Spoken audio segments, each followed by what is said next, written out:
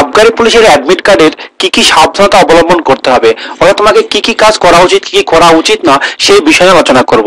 তুমি নিশ্চয়ই জানো যে ওয়েস্ট বেঙ্গল পুলিশের এই ওয়েবসাইট অর্থাৎ wbpolice.gov.in এ ক্লিক করলে অ্যাডমিট কার্ডের জায়গায় পৌঁছে যাবে।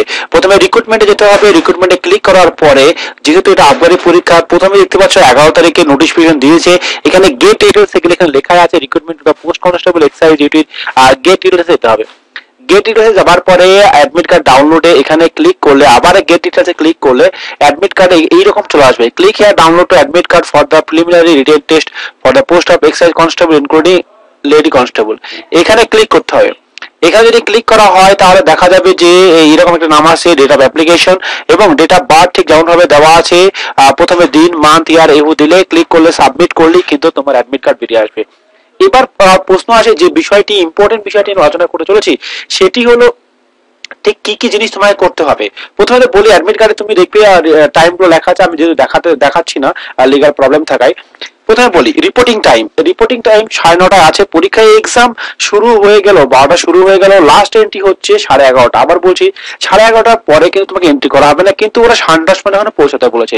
তাই যানজটকে উপেক্ষা করে সমস্ত কিছু প্ল্যানিং করে আগে আগে পৌঁছে যাবে। এবার বলি এই পৌঁছে যাওয়ার আগে অ্যাডমিট কার্ডটা অবশ্যই ডাউনলোড করে নিয়ে যেতে হবে। আমি বলবো 2 কপি অ্যাডমিট কার্ড ডাউনলোড করে নিয়ে যাও।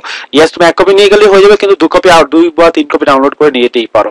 এবার আসি তোমার পরিচয়পত্র অর্থাৎ আইডি কার্ড যেখানে ডেট অফ বার্থ, তোমার ছবি পরিষ্কার পরিচ্ছন্ন ভাবে আছে। বিশেষ করে আধার কার্ড বর্তমানে আইডি কার্ড হিসেবে ভালো পরিচিত। আধার card, pan card, voter card যে কোনো একটা কার্ড নিয়ে যেতে পারো, এই বিষয়ে কোনো সন্দেহ নেই। এরপরে যে বিষয়টা আমি বলবো সেটি হচ্ছে আই কার্ড নিয়ে যাওয়ার পরে, আইডি কার্ড নিয়ে যাওয়ার পরে তোমার ঘরে ঢুকতে পারা ঠিক 8 ঘন্টা আগে সেই অনুযায়ী সিট নাম্বার দেওয়া আছে। তোমার যেখানে সিট নাম্বার দেওয়া আছে সেই অনুযায়ী বসতে হবে, অন্যভাবে বসলে হবে না। এবার যে বিষয়টি আরেকটি হচ্ছে যে তারা এবার কিন্তু বল পয়েন্ট, ইয়েস, ওএমআর শিট বল পয়েন্ট প্রোভাইড করছে। ওএমআর শিটের যে বল পয়েন্ট, ব্ল্যাক বল পয়েন্ট তারা কিন্তু প্রোভাইড করছে। আরো সোজা বললে তারা একটি ব্ল্যাক পেন দেবে, সেই ব্ল্যাক পেনে মার্ক করতে হবে। এবার কথা হলো যে স্যার আমি কি পার্সোনাল ব্ল্যাক পেন নিয়ে যেতে পারি? তুমি নিয়ে যেতে পারো, তবে যেহেতু ওরা প্রোভাইড করছে সেটা ইউজ করো। যদি কোনো সমস্যা হয় তখন তোমারটা ইউজ করো।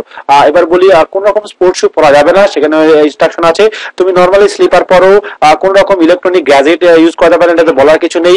আর হ্যাঁ, খুব ধীরে মস্তিষ্কে ফর্ম ফিল আপ করবে এবং ওমার শিট সুন্দর করে ফিল আপ করবে। কিভাবে ওমার শিট ফিল আপ করবে, কি করে, কিভাবে তুমি পরীক্ষা দেবে, কিভাবে পরীক্ষা দিলে পাস করবে, আমরা সমস্ত কিছু নিয়ে আরেকটা ভিডিও করব। আমার এই ভিডিওটি যদি ভালো লাগে অবশ্যই লাইক, কমেন্ট, শেয়ার করতে ভুলো না। আর চ্যানেলটিকে সাবস্ক্রাইব করুন, কারণ পরবর্তী ভিডিওতে আমি তোমাকে দেখাতে চলেছি কি করে আবগারি পুলিশকে পাস করা যায় বা কিভাবে এক্সাম দিলে ম্যাক্সিমাম নাম্বার পাওয়া যায় সেই বিষয়ে আলোচনা করব। তো চলো আজকের পর্যন্ত এই ভিডিওটি কেমন লাগলো অবশ্যই জানিও।